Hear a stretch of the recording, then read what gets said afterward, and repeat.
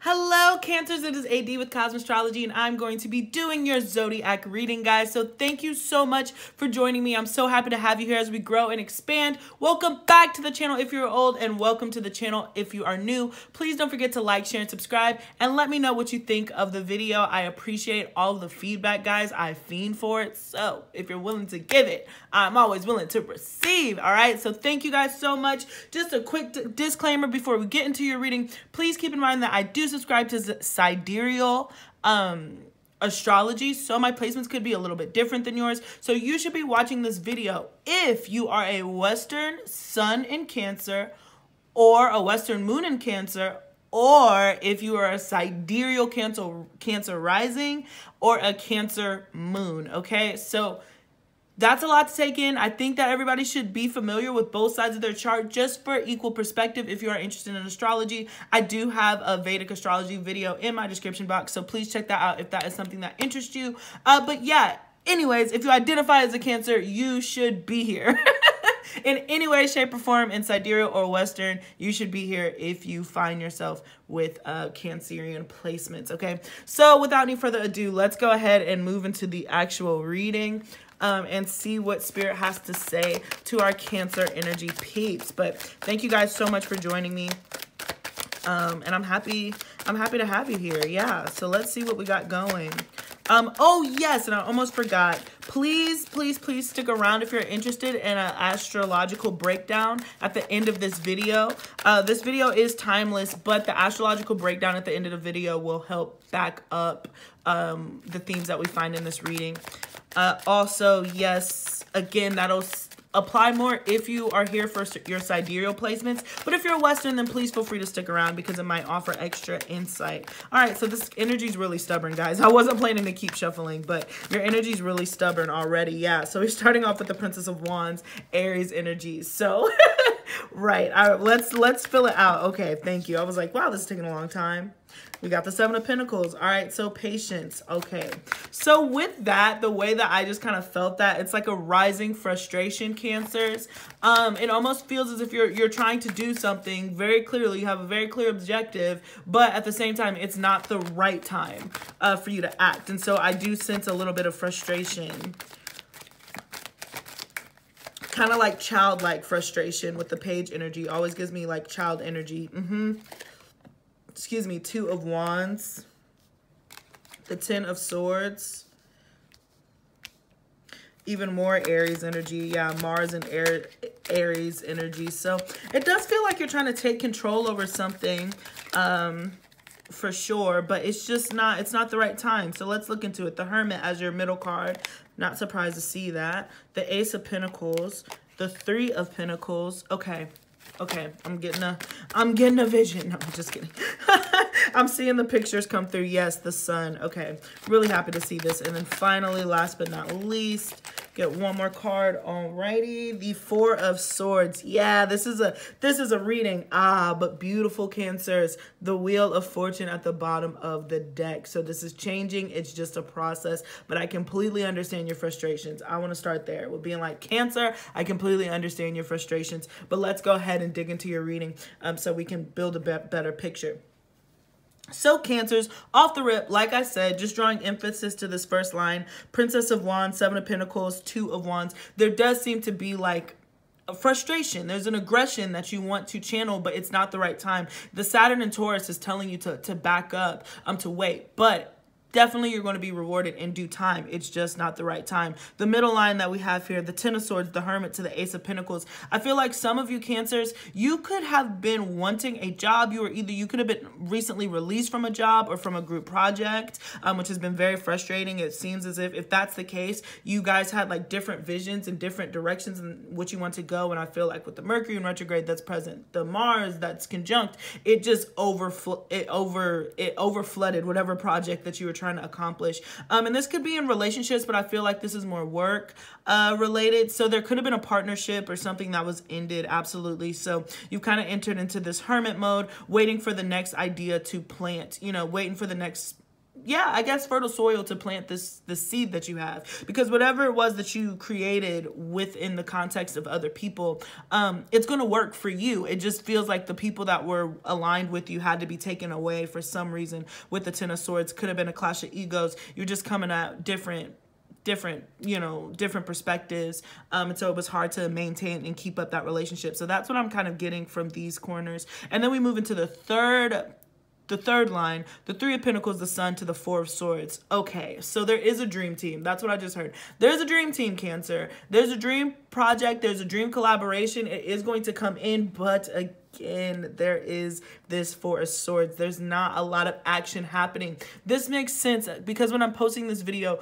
there are two. Mercury's currently in retrograde. Venus is currently in retrograde. And we're in Capricorn season overall. So when I'm posting this, everything is opposite of your natal Cancer placement, whatever that is, because we're in Capricorn season. So it almost feels like you're in this mini eclipse. You like want to move forward, but you're being called back. You know it's time to stay back. You know in your soul that it's not the right time to act. But golly, it's so freaking frustrating, because if you could just do what you wanted to do, then everything will be taken care of. But it's just not the right time. So if you're watching this when I post this, March is going to be the month of release. For you, I'm honestly getting April with the 4 energy here. I don't know why I'm saying that, but I feel like the end of March, early April is going to be when whatever it is that you're working for starts to take form. But protect this energy with everything that you have. It's almost like Jack and the Beanstalk. It's just like, I'm giving you a golden seed. You'll know when it's time to plant it, but cherish this seed, cherish this idea, cherish this business, you know, whatever it is that you're working on. Cherish it with your life, because when it comes time to plant it and to receive the comings of it, you are going to be magnificently grateful that you did, okay? So yes, let's look at your outer corners. So the Princess of Wands, the Two of Wands, the Three of Pentacles, and the Four of Swords. This is the frustration that I'm talking about. This is the pent-upness that I'm talking about. Clashes of egos, not really being able to express. I'm almost getting an energy of like a temper tantrum, and it could be from you or it could be from other people, and it could be personal. There might not be anybody watching it, but I just get this energy of a temper tantrum where it just feels very chaotic emotionally. You have all these things that you want to express, you have all these things that you want to say, but you can't quite get it. So you're just building up, and there's like, you know, tears, and you're like clenched fists, and you're, you know, but I just feel like in that case, I'm always a strong recommender of taking a nap, recalibrating yourself, resetting yourself, because I do feel like frustration is definitely the word that comes to mind for this reading, Cancers. This is not an easy time, but I do feel like it is absolutely going to end. The Ten of Swords, Seven of Pentacles, Ace of Pentacles to the Sun. When the time is right, okay, Cancer, listen to me. When the time is right, you will be so happy and so grateful, and you will feel so blessed and so fortunate that everything moved at the pace that it did. Right now, with the Hermit being in the center, you are in the dark, and perhaps you feel really isolated, and you don't even see what the next phase is, because you're just like, man, I was really dead set on whatever it was that I was working on to work out. It's just not the case right now. But this internal life that you have, I freaking adore it, because it really does show emphasis to stability, and that you're going to be able to nourish whatever it is that you've been creating for yourself. And I think that that's all anybody wants to hear. Am I right, Cancer? So let me see if I can get any more energies, but this was pretty open and shut. Yeah, you're going through this period of isolation, but it's going to pay off in the long run with the Sun card. I think that you're giving a lot of much needed attention to self, and to figure out what your next steps are. And if something that you had before fell through in the beginning stages, how can you improve on it when you get the opportunity again? I feel like whatever ended up happening, whatever failed, has really just brought you clarity with how you want to carry yourself next ways. You know what boundaries that you're going to be drawing when it comes to collaborative projects from here on out, which is stunning in my opinion, because you're definitely standing up for yourself. And yeah, like I said, just protecting your ideas at all costs. But everything's changing, but change takes time and change is slow. So there is like a silent revolution. Ooh, I like that. Yeah, I feel like there's definitely a silent revolution. That's going to be the name of the reading. So let me write that down before I forget it. There's silent and slow revolution, okay? And it will not be televised. So I say just hang in there, my Cancers, because I love the sun here just brightens up this entire reading, even though there's definitely an energy clash that's happening right now. All right, so now we're going to look into your Lenormand cards. We're going to be looking at your mind, heart, and then your actions for the month. So what's on your mind? Yeah, a lot of choices, a lot of options. Let's see what comes out with it. Snake. I feel like if something fell through, Cancer, particularly with work, it was in your best interest, because the person that you could have been trying to conspire with was actually conspiring against you, or it just wouldn't have been fair in the long run. So I feel like whatever, you know, rejection can sometimes be divine protection, is what I'm hearing. So consider this option that you could get what you want now and then be stuck in a crazy situation on your mind,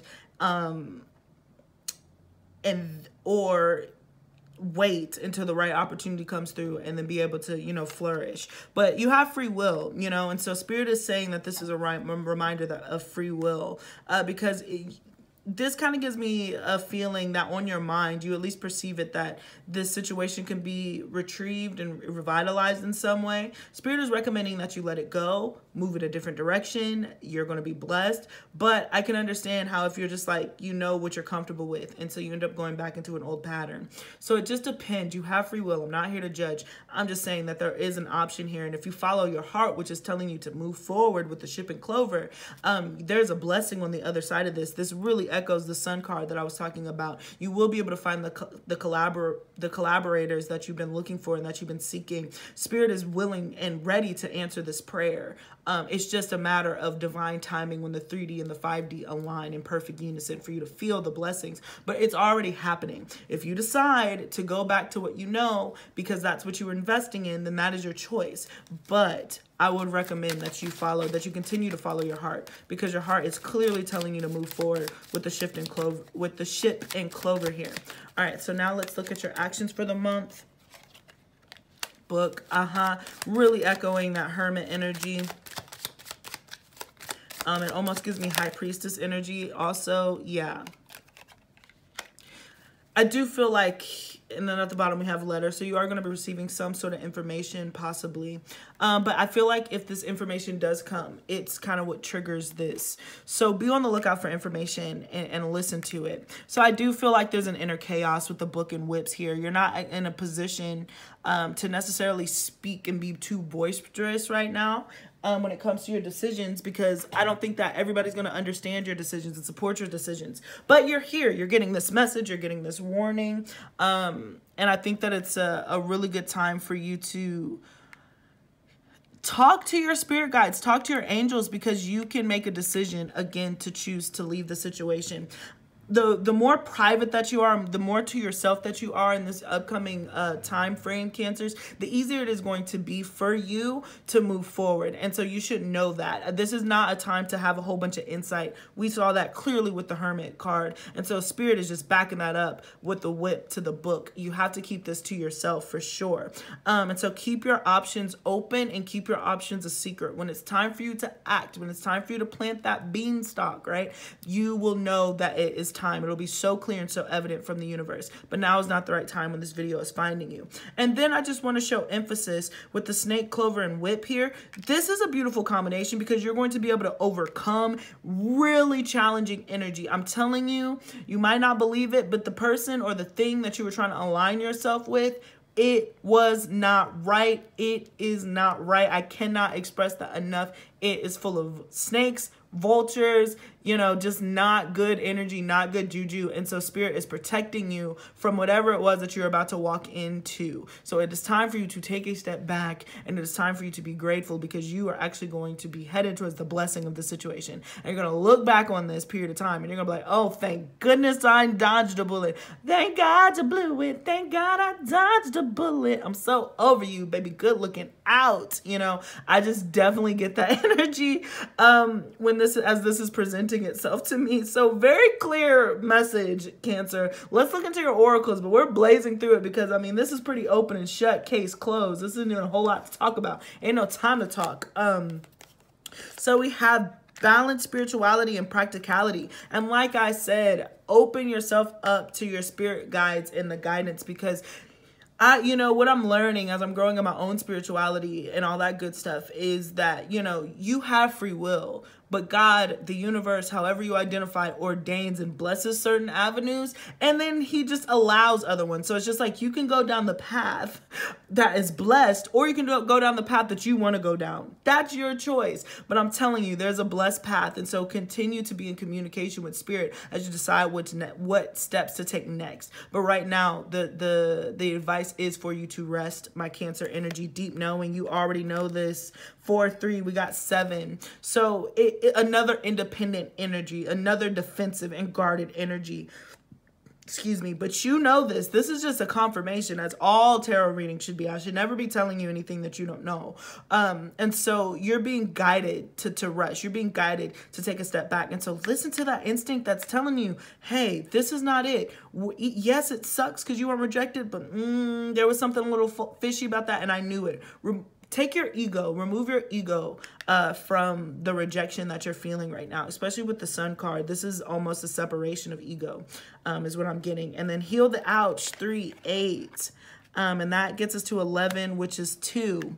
So it sucks. Like I said, this is rejection. I know I'm not doing enough justice to the pain. And as Cancers, you're very sensitive signs. I'm a Cancer rising in Western astrology, so I say that with a lot of love.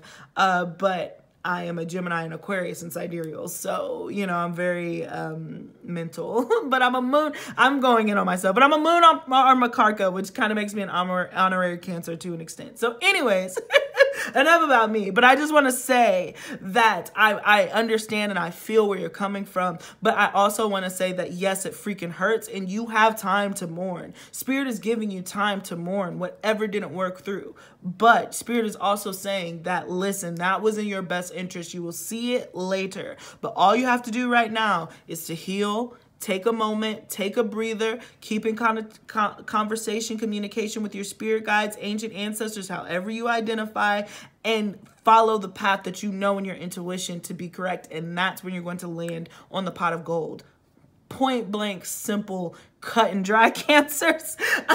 So yeah, so now we're going to move into your astrological analysis. So thank you guys so much for joining me. If you're Western Cancer or choosing to tune out now, it was such a pleasure having you. Please don't forget to like, share, and subscribe. And please drop a little Cancer emoji for me in the comment section so I know that you're here. But let's go ahead and move into your astrological placements and see what we got going. So Cancer, your Sun, Mercury, which is in retrograde, and Saturn are all conjunct in your 7th house. So your relationships are being called into question. Also, any contracts or legal situations could be brought to the surface. There could be an ego clashes in your one-on-one relations due to miscommunication. Be mindful to listen. Remove ego before you react. Jaw-droppingly accurate to what this reading just said. And I promise you, I actually did this reading, like this analysis, almost 4 days ago. So I forgot what it said. So it's scary how accurate this was. You see, astrology and tarot, they go hand in hand. Anyways, all right, moving on. Just had to brag for a second, Cancer. That was ridiculously on point. All right, not about me, but about spirit. All right, let's move on. So then we have Mars and Venus in retrograde, Sagittarius in the 6th house, all right? You could be dealing with some health issues or be feeling very body conscious. This is an opportunity to get active and reevaluate your health routine. Not a recommended time for surgery, particularly cosmetic. Be careful. Your day-to-day routine could be frustrating. Don't let stress give you health issues. Relax. It could show up in skin conditions, okay? So you need to relax. That's what we said, relax. There's frustrations on your day-to-day routine. It's this conjunction that's happening very clearly, Cancer, okay? So you're right. You're right in the money, okay? But you're going to be able to get over this, all right? And then we got Jupiter and Aquarius in your 8th house. So you could be receiving a financial windfall with money you didn't earn. Think settlements, marriage, divorce, or lottery. You could be more interested in occult practices. Great time to learn tarot or invest in spiritual health. So some of you guys could be finding this video for the first time. You know, you never were into tarot and this is like one of your first times engaging. If that's you, please drop a comment. But for others of you, if you were interested in learning the practice yourself, then please look look into it, you know. It's a lot of fun. I love it. It's really made me stronger in my faith and in my practices. So I highly recommend it happening. I highly recommend it happening for you and you learning it if you're being called to do that. You never know where it could lead. But yeah, so that's overall what I got for you, Cancers. Really frustrating reading. You know, you're in a frustrating time, but it's nothing that you can't overcome. You are definitely blessed and you're headed in the right direction. The Wheel of Fortune is going to turn in your favor soon enough. Okay, guys? So thank you so much for joining me. Please don't forget to like, share, and subscribe. Follow me on Instagram. Follow me on Twitter if you're interested. I post really fun things on Twitter. Just some of my thoughts about astrology, art, any of that good stuff. So if you'd like to kind of see me in a different way, I highly recommend following me on Twitter. And then Instagram is really fun too, guys. So check me out on there. But I just want to say thank you so much for your continued support. And yeah, don't forget to drop your little Cancer emoji. I appreciate you. Mwah. Peace. Until next time.